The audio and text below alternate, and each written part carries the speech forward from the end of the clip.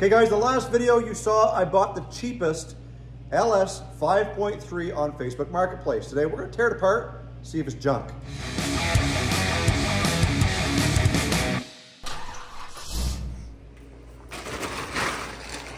But the first thing that we've got to do is we've got to get the engine crane back out and lift the weight off this engine because, well, too much of the engine is sitting below the pivot point and I can't flip this over. It's because they've got these arms all the way down. So what we're going to do is we're going to loosen everything up and then we're going to get this thing up in the air and readjust so that we can flip it over to be able to take that base pan off and get to those crank bolts. But before we do anything, guys, at the request of Chuck Schultz from the last video, he commented that it would be quite educational and maybe even entertaining to see a leak down test on this engine, which I thought was a great idea. So we're going to grab the leak down tester and make sure that all the valves are good. That way we probably don't have to rebuild the heads. We're hoping. Thanks, Chuck, for the great idea. Let's go grab that tool and get her done.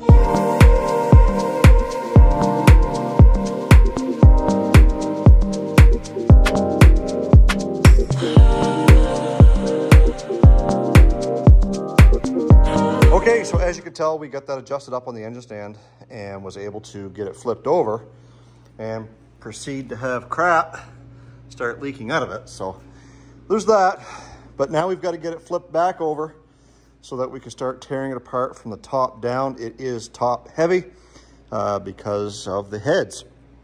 Anyways, before we do all that, we are going to grab that leak down tester. So let me grab that. We'll get the air pumped up and we'll show you what it's meant to do. Before we go any further, guys, if this is your first time tuning into my channel, or if you've been a long time viewer and you just haven't hit that subscribe button that looks like this right here, I encourage you to do so. And the reason for that is you hear all the big YouTubers and everybody saying, please subscribe, please subscribe. Well, it makes a difference because if you're subscribed and you've got the bell notification on, every time I put out a new video, you get notified. If you don't like notifications, you can actually turn those off. But when you open up your YouTube, there's a little bell there, shows you that I've uploaded something. And I'm on a quest to 100,000 subscribers. We hit 20 and we hit 25 and 30 all within the last month and a half, 2 months because of a couple of viral videos. And I think that we're gonna do 100,000 very, very quickly.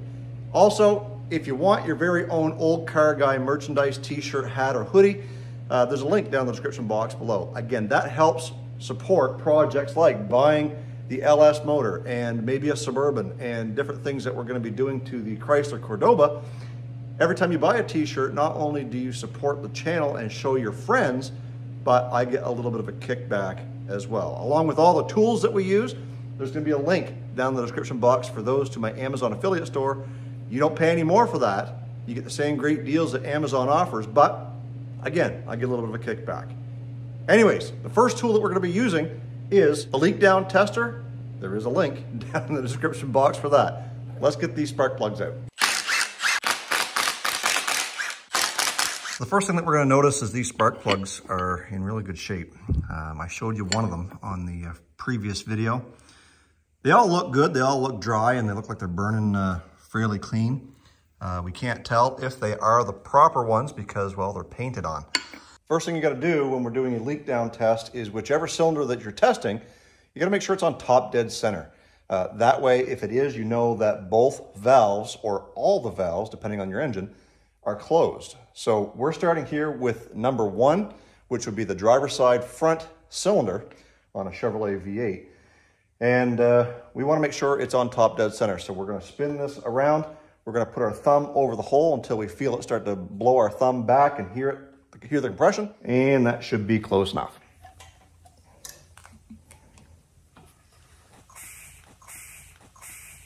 Right there. I don't know if you could hear that or if you saw the little bit of dust that came out of there, but I think we're at top dead center. And how we're going to verify that for sure is because I do have a borescope, I'm going to stick it in there and see if I can see the top of the piston. Otherwise, you can usually take a flashlight and you can kind of shine it in the spark plug hole and you can see the top. If it's there, it's close enough, those valves are likely closed. So if you look in there, you will see the top of the piston, and I will crank this over so you can see it move up and down. There it goes down, and there it's back up. So a flashlight will do the trick, but because we have a borescope, we can also tell that it's at the top dead center as well. Okay, so with our OTC leak down tool, we're going to take the threaded end and thread it into the spark plug. My tool came with a couple of different adapters for different size spark plugs, and you want to make sure that you get it in there straight and you don't strip out the threads because, well, cast iron probably not going to do it, but we want to make sure it's in there nice and tight and that O-ring locks into place. Then we've got the actual leakage tester itself. So the way it works is we're going to put compressed air, we're going to hook up compressed air into this side, and we're going to hook our hose into this side. What that will do is that will pressurize this device. As we crank on the dial here, it will increase the pressure going into the cylinder. This gauge here will tell you how much percentage of leak down it is. Probably on an older engine like this, we're going to see somewhere between 80 and 90. Anything above that is great. Anything less than that, we may have leak down, and we might actually even be able to hear it coming out of either the exhaust port or up here in the intake. So let's get our air hooked up and get this thing filled up with some pressure. Okay, so we'll put this on here and we will crank it up, and we want to see it above 80. Anything less than 80, then there's some significant leak down somewhere, valve seats, piston rings, something like that. But this is going to tell us. So we're going to crank the pressure up as far as it'll go. And already I can hear air leaking by in the exhaust valve. But as you can see right here, we're still above 80%. So I'm satisfied that that cylinder leak down on this particular head or this particular cylinder is probably okay. I'm going to go through and test them all on this side to make sure that this head's good. That'll determine whether or not we want to have them rebuilt or not. I haven't come to that conclusion yet. This test was ultimately what was going to tell me whether we should or we shouldn't. So let me go through and test those ones too. Cylinder number 3 is above 80 as well. Cylinder number 7, 90%. Cylinder number 7, also above 90%. So I'm pretty happy with that. I have no doubt that this thing has several 100,000 miles left in it, or at least another 100. For as long as I'll own it anyway, and I'm not going to worry too much about this particular cylinder head. Off camera, I'm going to go check the other ones. If I find something that's questionable, I'll be sure to turn the camera on and let you know what's going on. And once again, there we go. And once again, no surprises on this side. Everything come out great. Every cylinder was at least 20% or less loss. Most of them were right around 90. And I'm not too upset about that. In fact, I'm actually quite surprised that this thing is in the condition that it's in. But I'm not surprised because when we opened up the valve covers, we found that everything looked clean and no sludge. Now, it might be a different story once we get down to the base pan. But so far, I'm thinking that we made a good purchase. So now what we've got to do is we're going to start tearing these heads apart, meaning we got to get the rockers and that stuff off there. We got to get that center cover off there, and start taking the head bolts out, getting them all bagged up and labeled. This is a little bit different than a small block Chevy, so there's different size bolts and stuff that we want to make sure we know where they go. Yeah, so that's the next step, is to get these heads taken apart, and not sure where to start. But I do think it is in this rocker arm assembly. We'll start taking these off. We'll do the same thing to the other side. Then we can get our head bolts off here, and then the big ones down along here. And start tearing into this thing. I guess we got to get this plate off, as well as there's a couple of sensors or something down in here. But yeah, we'll start taking that stuff apart and really diving into this thing. Like I said, I don't plan on doing a full rebuild. I'm hoping we don't have to send this to the machine shop, because then it gets costly. We are going to flip it upside down. We are going to pull some caps off of the rod bearings as well as the main bearings, just to see what we got. If we end up looking like the bearings are in fairly good shape, we might go so far as to put new bearings throughout, and that way we know we're good. But we don't know until we get there. We are going to be replacing the cam, so we will be pulling that out. And everyone says you should replace the cam bearings while you're at it. Well, yeah, probably should. I don't have a cam bearing tool. Never done that before. It always goes to a machine shop to do that. I'm sure we can get by that somehow. Anyways, let me get cleaned up here for a bit, and we'll go get some bags and a Sharpie so we can start labeling and bagging some of these nuts and bolts and sensors we're taking out. So we've got these things out, and there doesn't seem to be any significant wear on the top of those valves.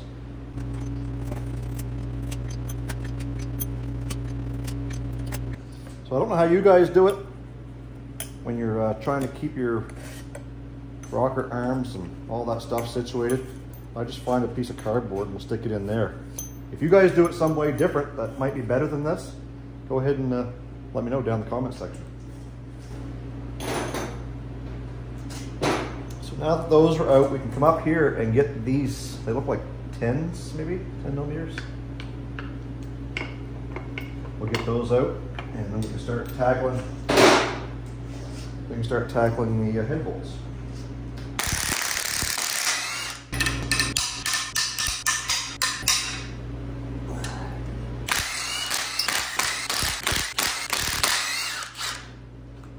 Come on, out. Come on. Come on. If I only had a magnet. Oh wait, I do. On my mag rag. Haha. You guys don't have a mag rag in your collection? You should. Get a little magnet sewn into this little corner here so that it's basically stuck wherever you are working. You don't have to worry about dropping it on the floor. It's right there. Leave a link in the description down below. So, I suppose this will just pop right off here and plaster my boots with oil.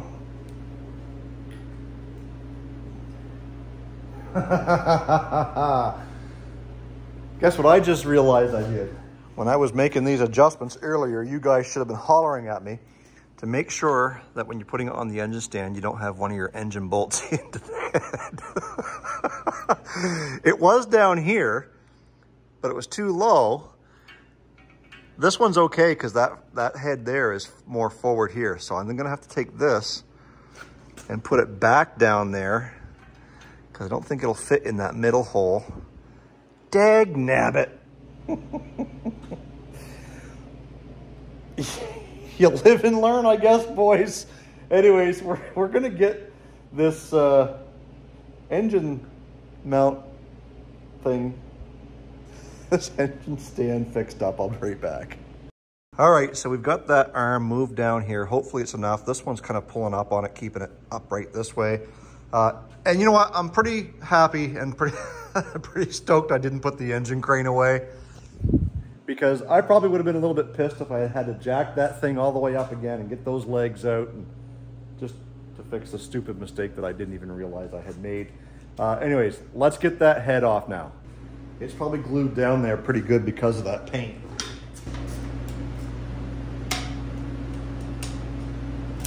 Oh yeah. Yeah, yeah. All right, here comes the mess.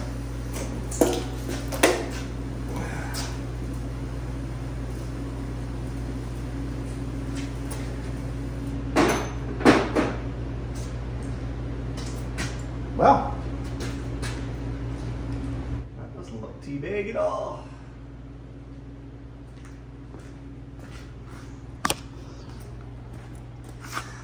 So there's the pistons. They look like they're in really good shape. The head gasket's still on there. We'll have to get that, oh, there we go. Get that off that dowel.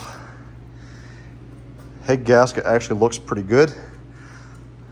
I'll get a light over here and we'll check those cylinder walls. If I remember correctly, I saw some crosshatch. Oh yeah, no marks, no ridge. That one there, I don't know if you can see it on camera or not. Lots of crosshatch in those things. I'm not too worried about this thing at all.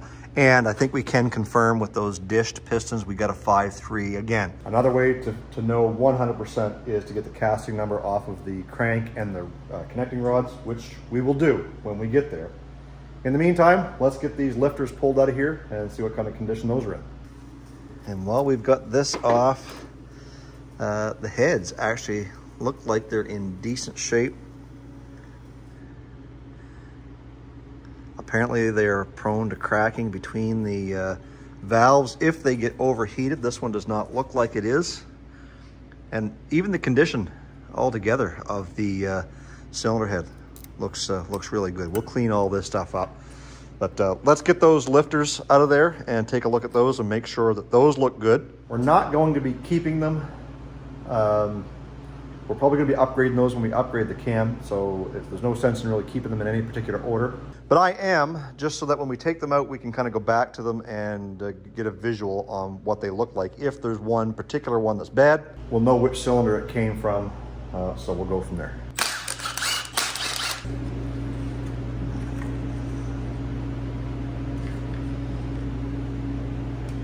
So I don't lose those, I'm going to screw them right back in here.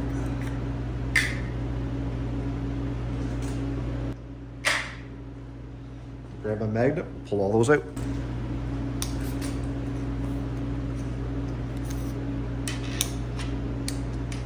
No, you're not going to slide out of there.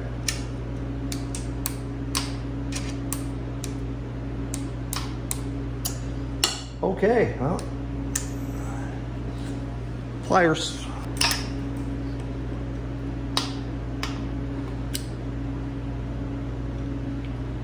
Well, that one came out pretty good. Roller looks really, really good, almost brand new. I don't think we're gonna have anything to worry about with this engine. Everything is looking good. The oil is it's quite slippery and slick. It's not dark, like it's dark, but it's not black. So yeah, I don't think we got anything to worry about with this engine. I'm gonna carry on taking the rest of this stuff apart on this side, and then we'll get over to the driver's side and get that head off.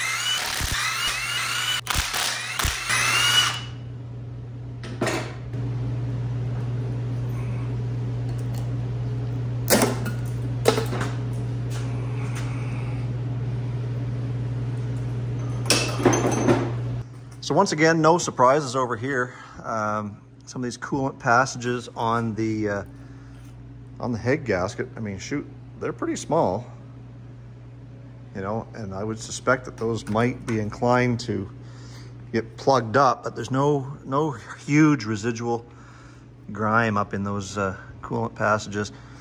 Pistons again look good. Probably can't see again, but there is crosshatch. There's no irregular wear or marks or scrapes. Everything looks good. Let's get those lifters out. And again, all of those look really, really good, almost like new, virtually no wear. The head, again, no blatant destruction here. I think everything looks really, really good. So I think at this point in the video, I'm gonna call it and say, I don't think we're gonna find anything wrong from here on out. Everything on the top end, the valve train looks good, the heads, the rollers.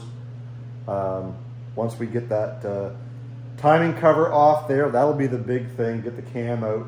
Again, we can see the cam through here and it all looks good. The only big concern that I would have is the bearings. I'm not going to be surprised if this is a fairly low mileage engine. And when I say low, I'm going to say like 200,000 kilometers or 125,000 miles.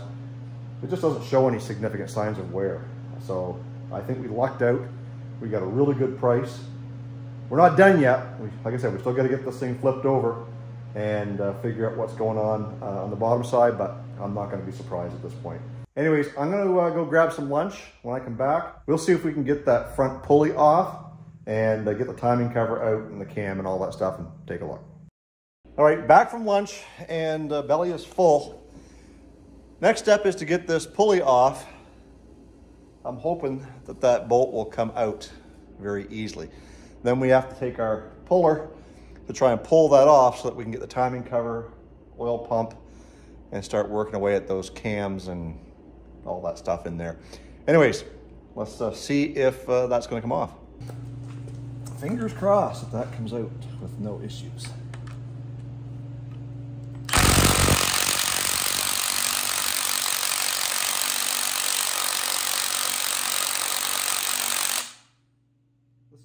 of those weighted sockets would come in handy. And that's on number 3. Something tells me that ain't coming off there.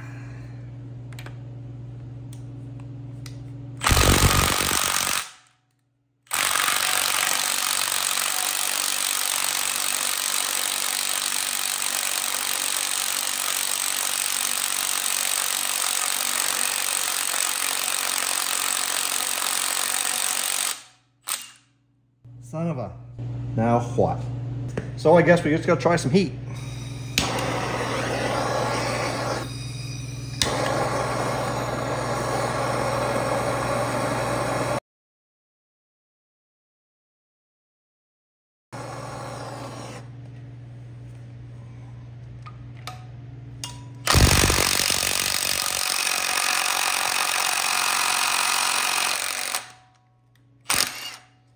All it took was a little bit of heat. And for everyone that's going to say you're going to ruin your seals, melt your seals by doing that, it's fine, because we're going to be resealing this engine anyway. So now that we've got that out of there, we're actually going to use part of that bolt to help pull that puller off there. I don't know how that pulley, I don't know how far it's got to come and how much we dare pull, but we're going to try it.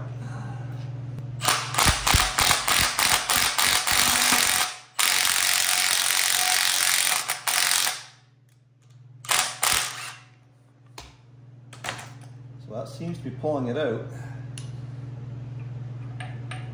I don't want to pull on too much of them threads, because if you do, you're going to pull it out. As you can tell, there's only that much thread that's holding it in there. I don't know how much of this we're going to be able to get in there to use for sure. I don't think it's going to go in all the way. No, bottoms out right there. So what we need is something, a big thick piece of metal that'll go in there on that hole to push against. What do we have? Let me go see what I can find. How do you guys do it? How do you guys do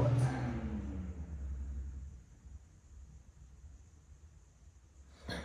I mean, we're going to be reusing, or we're going to be getting a new one of these bolts anyway.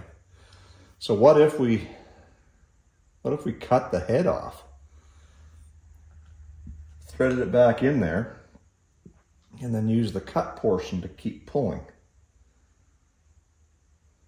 I think I'm going to try that. Yeah, and that way we can engage most of our threads. And just, yeah, that's what we're going to do. So that's exactly what we did. Cut that off. Uh-oh. Uh-oh.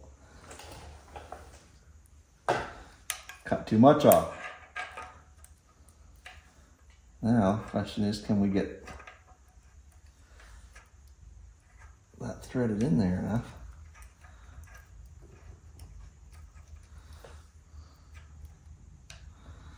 You know what we should do is we should cut a slot in it for a flathead screwdriver so that we can thread that thing out of there when we're done. We're learning, folks, we're learning. Now let's hope we don't destroy that.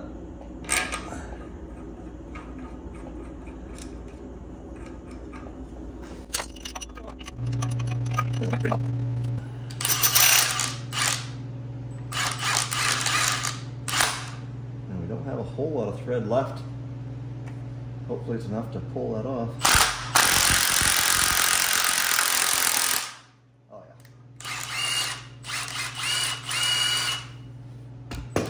yeah. And we didn't even destroy our bolt to the point where we couldn't thread it back out.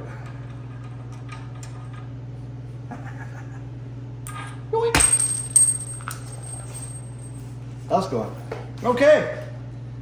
Now I think we can start by taking those bolts off there. They look like they might be 10mm based on the amount of paint that's on it. Anyways, let's get that cover off.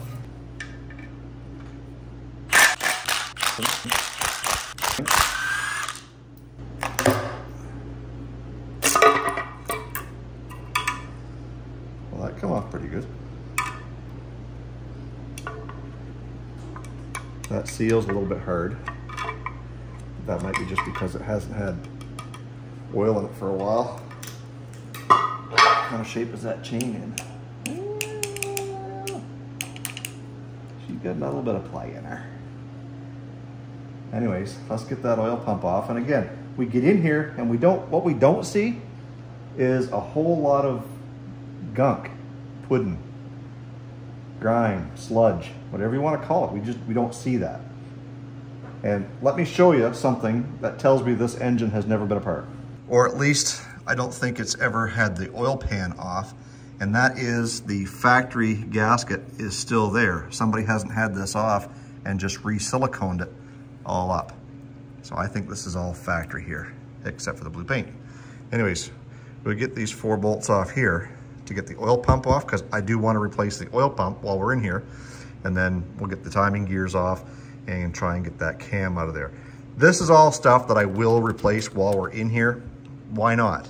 It doesn't cost a whole lot for this stuff, so you might as well do it while you're here rather than take a chance on having to do it while it's in the truck or pulling the engine after the fact. Well, from this point here, I do apologize because I hit record. I must have double tapped it and it stopped recording. But we got the timing cover off.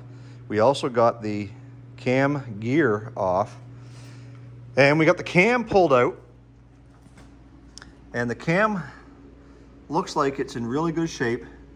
No real signs of bad wear. I mean, I would reuse this again if I wasn't going forced induction or I wasn't building it up for something else. Inside the oil pan is, we got the oil pan off, and inside the oil pan, there's a little bit of sludge in there, but it's not horrible. It's not like all the way up the sides, but again, in really good shape, and telling me that this isn't a super high mileage engine. Very little signs of staining. I don't think we're gonna have any troubles here, but we're about ready to take the windage tray off and get that oil pump out of the way. So we're gonna take a look at those rod bearings and crank bearings. Let's go.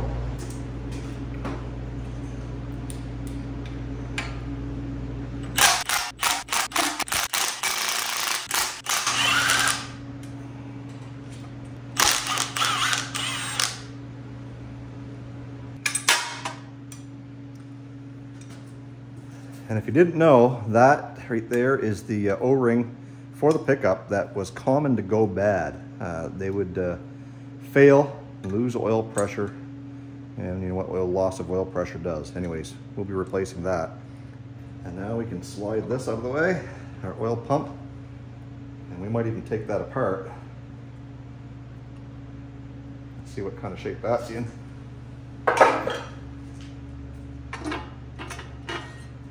Windage tray. No sludge.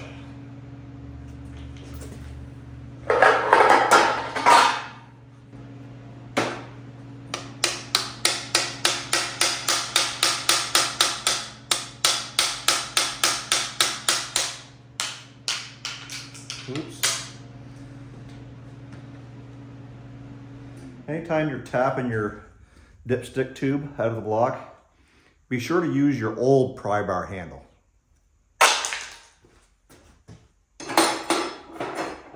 All right, so now we're into the meat and potatoes of this. And somehow I managed to slice the end of my finger on something. Kleenex and electrical tape does the trick. Anyways, we're gonna start at the front and kind of work our way back and take a look at the rod bearings and see what they look like and see if there's any cause for concern there. So we'll start with the 2 front cylinders and then the next two, and we'll work our way back until we have them all out. And then we'll take our 6 bolt caps, our main caps, and get those out of the way. Then we'll be able to take the cam or the crank out and check the bearings on those. Again, so far, I'm not surprised. I mean, I am surprised. I'm surprised how good a shape it's in, but no bad surprises. Let's get this thing tore out.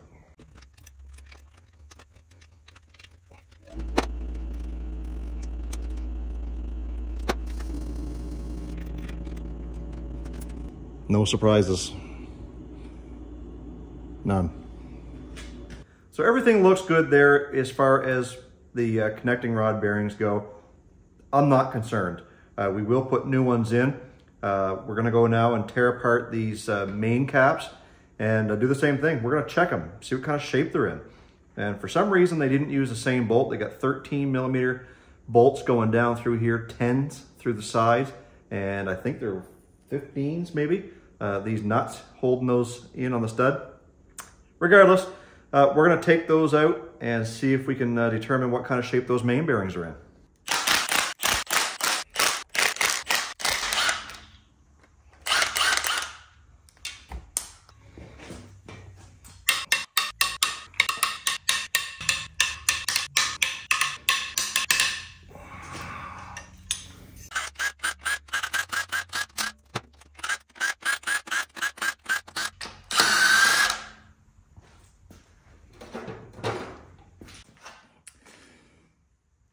So there's number one.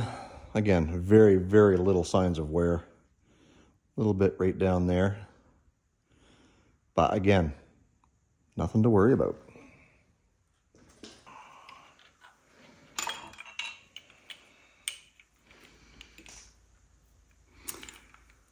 Same thing there. Very little signs of wear.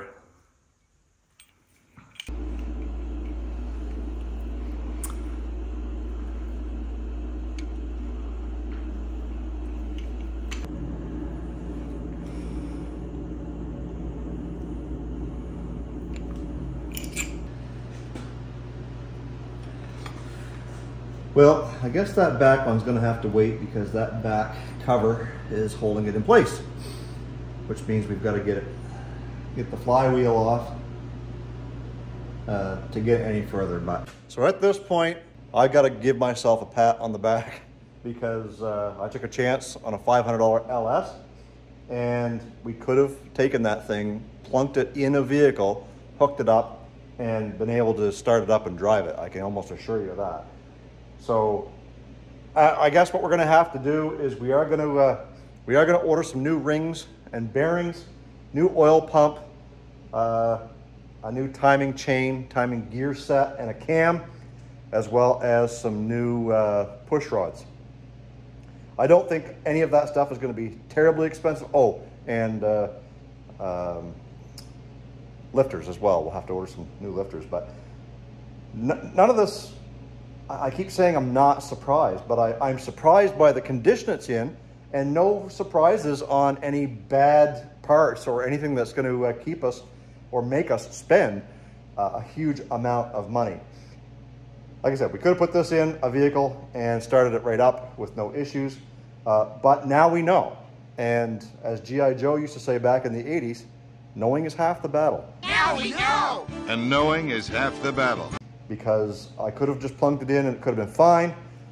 But as soon as you go and put forced induction, whether it be turbo, supercharger, procharger, whatever, all of a sudden you're putting undue stress on it. So that's why we wanted to check everything.